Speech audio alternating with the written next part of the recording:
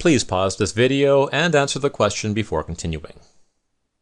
Okay, at first glance, this appears to be a question that can be easily handled using the GRE's on-screen calculator. However, as soon as you try to find the value of 50,002 squared, the calculator will give you an error message. Because when we square 50,002, the result is a 10-digit number, and the on-screen calculator cannot accommodate numbers with more than 8 digits. So we need to find a different approach here. One option is to perform these calculations yourself, but it's safe to say that there must be an easier approach since the test makers are not really interested in your ability to perform such tedious calculations. Now for this question, a fast approach is to recognize that this is actually an algebra question in disguise. This is common on the GRE.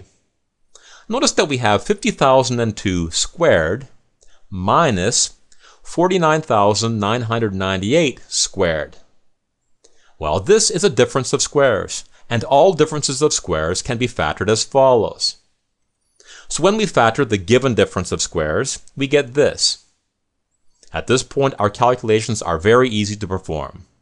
This sum equals 100,000, and this difference equals 4.